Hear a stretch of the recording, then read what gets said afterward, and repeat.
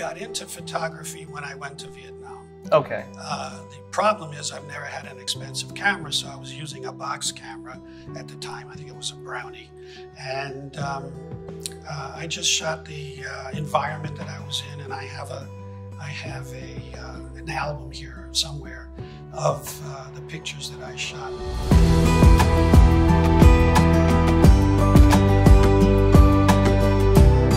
Welcome to Connections. My name is Glen with Dry Cleaning Connection, and we're here today with my good friend Ron Kupferberg of ARKAY Studios. Ron, I'm really excited to hear more about your studio and what you do. And of course, you know, I know you, and but our friends don't. So why don't you tell them a little bit about you and what ARKAY Studios is? Okay.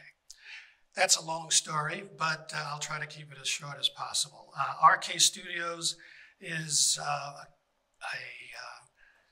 it's basically my name and our initials spelled out. A-R for R and K, K-A-Y for K, Kupferberg. It's here in the studio is here in my home. And I've been doing photography for probably 50 years. Professionally for probably 35 years. And so I've been in the business for quite a while. I started in New York City, where my career started as a graphic designer. Oh, really? Now, who were you working for there? When I got out of college, I got a job with a small design studio that was doing little drawings for newspapers and magazines to advertise Mattel toys. I probably saw a lot of your work. I don't know. I don't know. I was into Mattel toys about really? that time. Yeah. Oh, wow. Absolutely. Okay. Well, it was a short-lived program, and it was like two guys and me. They hired me out of school, so the money was, I don't even think I made $65 a week at that time. Anyway, the point is that they started me with the knowledge, or they refined the knowledge that I had from college and helped me get a little bit more further in my life. And where'd you go to school? I went to New York City Community College. Okay. It's a 2-year program. I didn't have the desire to go to a 4-year college. Sure. Because I was always interested in creativity, doing creative stuff around the house. Yeah. And you got the world's greatest college when it comes to creativity right in your backyard, New York. I mean, my goodness. Sure, yeah. For sure. I was blessed that way. And yeah, so I said, and it was very expensive. You know, college was very expensive for my family. Sure. And I'm an only child. Now, where'd you grow up in New York? In Jackson Heights, Queens. Jackson Heights, Queens. I've been through there a couple of times. In a past life, I lived on the island. Oh, and so every once in a while, go into the city. Yeah, we were very close to LaGuardia Airport. Yeah. So anyway, so I went to school there and started in this little studio. And within 6 months, I was out looking for another job because they couldn't afford to keep me. And I started with an advertising agency that I happened to be in line for extra courses in the local schools, art schools. Right. And the guy in front of me was one of the graphic designers that worked for this advertising agency that was also looking to Perfect timing. Perfect timing. So we got together. He introduced me to the art director at this advertising agency, and they hired me. And it was a good program for the first 7 months that I worked there, and then I got drafted. Oh my goodness! So you went where? Where? I mean, as far as service. I went to basic training at Fort Gordon. Okay. And that was my introduction to Georgia and my first time doing anything outside of New York City. Okay.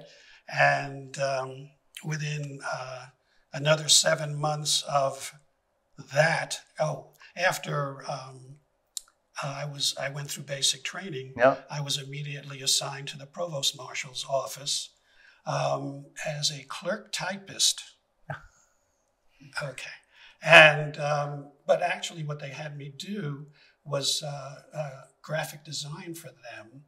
I was making little desk plaques. So once again, your experience and your passion kind of fit It did. And it kept you out of being deployed, I guess. Wrong. Oh, well, there we go. What I was about to say is that I was working directly for the provost marshal, and he liked me, wanted me to proceed in that vein of what I was doing through my career as a 2-year inductee. And he was ready to pull the plug and keep me there, and he died of a heart attack. Oh, no. It was during the lunchtime. I'll never forget it. Within a week or so of that, I got my orders for Vietnam. And how long did you spend in Vietnam? 365 days. Wow. Yeah. Well, thank you for your service. I know that it wasn't your choice, but maybe you were happy to do it. But either way, thank you for your service. Well, yeah, it wasn't my choice for sure. I would have wanted to go to Germany, but of course, because my parents actually spoke German, they were. Well, the last time I didn't even think about that. Yeah. Yeah, I mean, it would have worked. Of course, it would have been ideal, but it didn't work out that way. Now, were they from Germany or? My father was from Poland or Czechoslovakia at the time. Okay. And my mother was born in East Africa. Really? Yeah. She was born in what is now Tanzania, but it was Tanganyika at the time. And my grandparents on her side, or my mother's grandparents, parents, were import-export. They owned an import-export company out of Germany. So they spoke German, right? And they moved back to Germany when my wife was my mom was only 4 years old. Wow! So I mean, you find out people live in New York, and so many of them have such rich history in their background, and you're no different. It's a lot of different influences that came into your life. So you got out of you were discharged after Vietnam. Yes. Okay. Yes. And where'd you go? I went right back to that advertising agency that hired me. Yeah.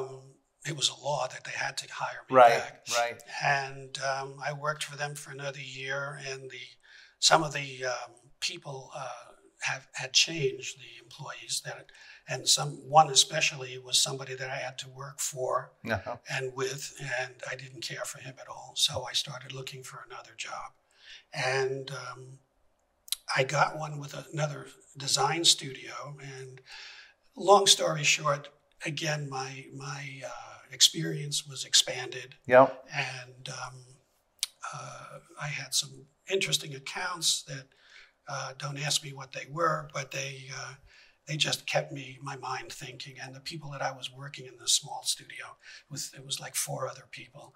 They were pretty creative, and they just kept me sharp. Interesting. So from there, I went to a pharmaceutical advertising agency, which was huge. It was William Douglas McAdams. If they're still in existence, I'll be surprised. But they were in New York City, right? And they handled millions and millions of dollars of advertising and promotion for their clients. But I was only doing a very segmented part of design, and I didn't care for that. So I kept looking for other jobs. This seems like a recurring theme in your you like change. I get bored pretty quickly, I guess you could say that. Which is good if you're a photographer, because you're always changing and always seeing different things. Well, here's the caveat now. I have not started even into my photography. Yeah, I know. I'm saying that you're obviously that it's gone forward, so it will be good. But yeah. I mean, from William Douglas McAdams, I moved to corporate through. I don't even remember how I got to know the job. I think it was the New York Times. Was looking for graphic design and art director capabilities, and I said, "Oh, I'll try it. What have I got to lose?" So it was Cheeseboro Ponds. Right. You're probably familiar with it. Absolutely. Okay. Absolutely. Pond's Cold Cream. I know that one for sure. And Vaseline. Yep. That's right. Lotion. There's lots of products they make. Yep. Not only lots of products in the health and beauty products area, which is what I was hired to be responsible for in terms of packaging and promotional design. That particular company owned Prince rackets at the time. Oh, okay. So that was during the time when the big corporate conglomerations where they, you got RJR Nabisco and things like that coming together. Yeah. Correct.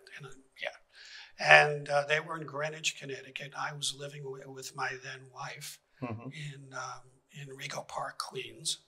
And it was taking me about an hour to get to work every day. And I said, we got to move now.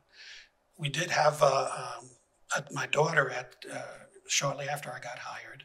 So that kind of convinced us that, yeah, it's time to move. Okay. And we were able to find a house in Norwalk, Connecticut, which was about a half an hour away from Greenwich. And I stayed there for 8 years.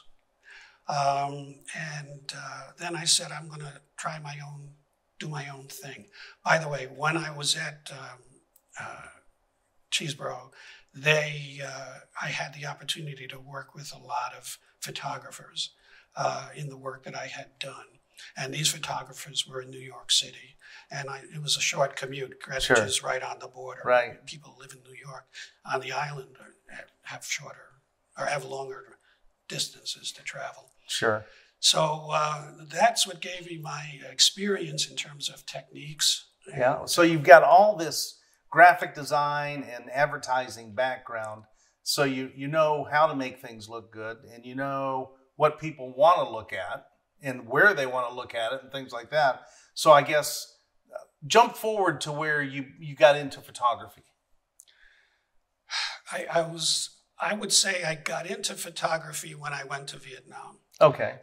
The problem is I've never had an expensive camera, so I was using a box camera at the time. I think it was a Brownie. And I just shot the environment that I was in, and I have an album here somewhere of the pictures that I shot around the camp that I was in. And so you always kind of had that interest. Oh, it was part of my job. And so I know that you had obviously a very extensive and rich corporate career. You tried to do your own thing. Did that pan out? I didn't try to. Well, no, it didn't pan out to what I thought it could be. Right. But it became a freelance job, basically. Okay. So it was my own job. Sure. My own, but it wasn't a company. What they would have called today a gig. Yeah. Okay. Yeah. So you obviously, it sounds to me like you stayed in the corporate world until you retired? No.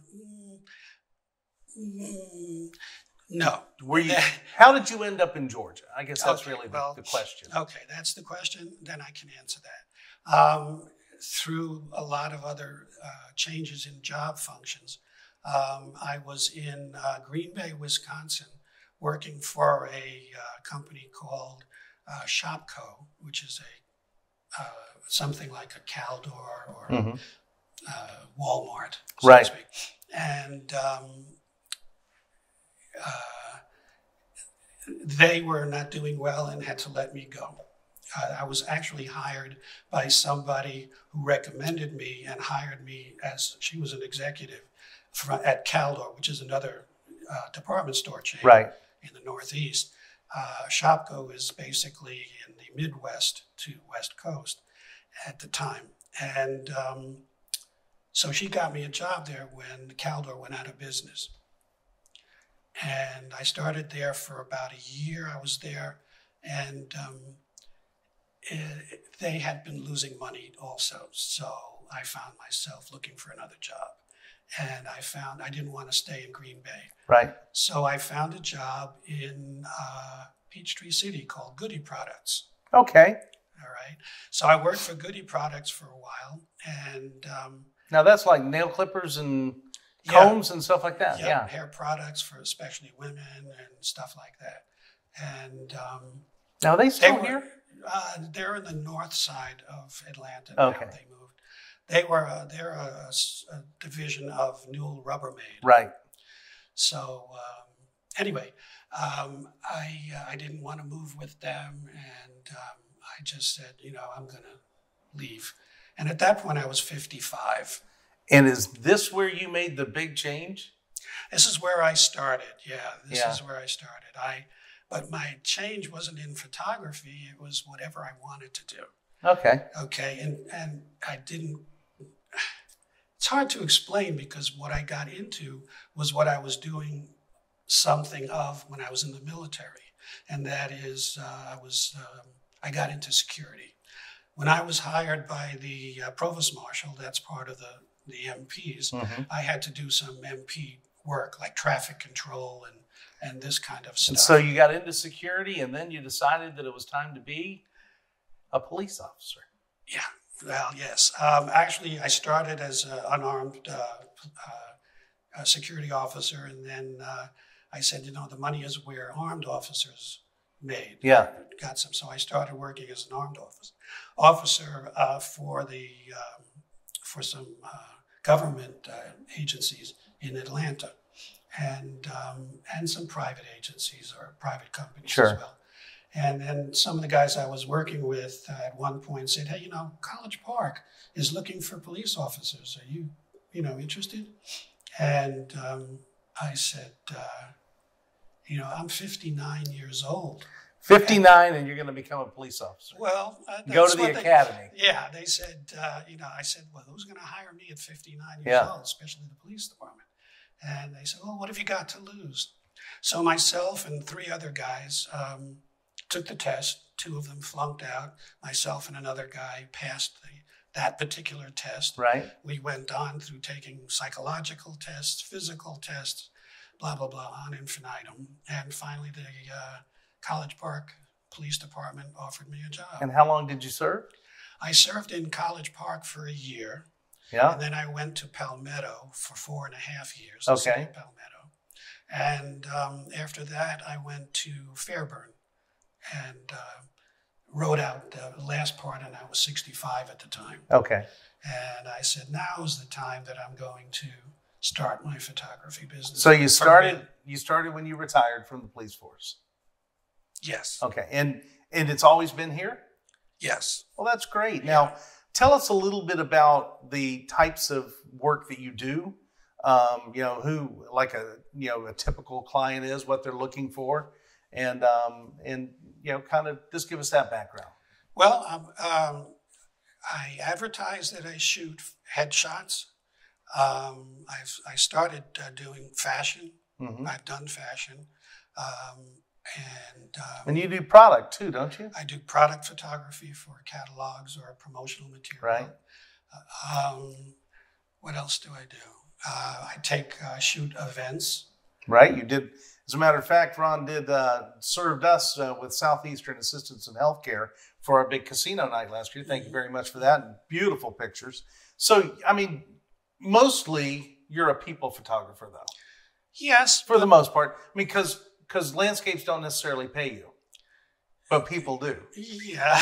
you get the pun. Yeah. So, but you can pretty much do anything. If somebody wanted a photograph of a particular landscape, you're happy to do that. Briefly, how challenging is it? Because a lot of our viewers are people who are in business, and we've all had some interesting challenges. Certainly, I'm sure COVID was interesting for you, just like it was all of us. But in just the after world or the before world, let's not focus on COVID. It has to be challenging in your industry, especially because everyone walks around with a camera nowadays. Yes. And everybody thinks they're a photographer. Yes. And of course, these companies are selling these products based on, I've forgotten the one that I guess it's Android that had the big low light thing recently, about a year ago. The cell phones? Yeah, it'll take pictures in low light and stuff. And so those are great for capturing those in-life moments. But I think that you really have to understand that when you're capturing something that's going to be a permanent fixture, something that you want to remember for the rest of your life in a way that was different than just, oh look, right? That's when you come to a professional photographer. If they're wise. Yeah. Yes. Yeah. There's certainly a difference between, I think, a professional photographer's view and equipment than a cell phone. You can get lucky with a cell phone, don't get me wrong, and I've taken many shots with cell phones, but it's limited in the, in the variety of lens that you have, the ability to change the lens. Sure. Take a very close macro shot of something that could be very interesting, and or you know, just a flower, and how you can put it on something like Photoshop and make it, you know, a piece of art. Yeah, I first noticed the difference when my son invested in an expensive camera. Obviously, it's been a lot of years now, so it's not quite as state-of-the-art as it was, but then he started taking photographs of events that I was working when I was at the Noonan Coweta Chamber, and he would take pictures of like table settings and things like that. It was just like, wow. I mean, it's so much different. It's so much different. It's almost like, for me, it brings things to life. I guess it's the contrast. I don't know. I mean, I don't have an eye for it, but I'm sure that, you know, there's a reason for it. But it's just there. So if somebody were to want to have some photographs by you, how would they get in touch with you? Well, they could go on my website, ARKAY Studios, ARKAYSTUDIOS.com. Okay. And there is a place after you can review all the pictures and kind of genres that I take in my career. There is a place for contact information. Cool. You know, one of the great things about your place being in your home, I know that, you know, some people might think that's a little unusual. They would have a long time ago. Now, probably not. But the great thing is that you see everything is here. You know that everything necessary to do a great job is here. And yet you don't feel that uncomfortable feeling of walking into a retail location where it's a little stiffer. It's a little more controlled.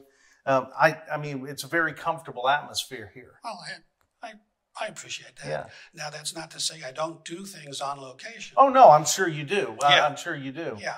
And as a matter of fact, you did, like I said, you did for us, and I've heard you've done for so many other organizations. Little personal, real quick, and then we'll wrap up. You've lived here in this area, what, 8 years? 20. 20. Yes. Well, in Peachtree, yeah, okay, 20 years. Yeah. But in this location, how long you lived in this? 20 years in this 20 house. years. That's right. I'm sorry, Yeah. I got confused. So you've lived here 20 years, and I'm sure that you've been to a lot of places. What's your favorite thing about living in the area that you live in between Peachtree City and Noonan, in the Sharpsburg region? I think I've learned to really love this area because, first of all, I've grown to know a lot of people. Right. When I was doing security at Pinewood Atlanta Studios, I was the person that people would come and if they went to the Anna Brothers Cafe, they would see me first because they'd have to sign in. And on Wednesday mornings, they have the services, the religious services in the Anna Brothers. And I just realized how many more people I've met doing that for the 4 years that I was there. Wow. Yeah. While I'm now on my own, I see them walking around, so I feel very comfortable. It feels like home. It really it's an interesting area. How easy it is to feel comfortable. Yeah. The people are pretty doggone great here. Really. And so I ask this one every once in a while. Favorite restaurant in the area? I don't have. Let me qualify that. There is a Japanese restaurant that I have never been to, but I know the owner, Alvin. Mm-hmm. He just opened up a restaurant called Sensu in Trilith. Okay. The town of Trilith. Right. I haven't been there yet because I couldn't get a reservation. But I'm sure if he's anything like he is and was at Ginza, which was his place in Peachtree City, that would be my favorite place. Well, super. Simple as that. So, Ron, thanks so much for taking time today and giving us a history of what has, everybody's background develops, and then it has an impact on what they do in the future. We're the sum total of our interactions and thoughts, and to have such an unbelievably diverse background, it really probably makes it more easy for you to bring out the diverse backgrounds of other people when you shoot them. So I'm sure that, and I've seen your work, it's amazing. So I want to thank you for taking time with us today. And once again, if somebody wants to get in touch with Ron Kupferberg to have some work done, it's ARKAY Studios. That's ARKAY Studios.com. And Ron, just thanks so much. I hope you have a wonderful day. Thank you.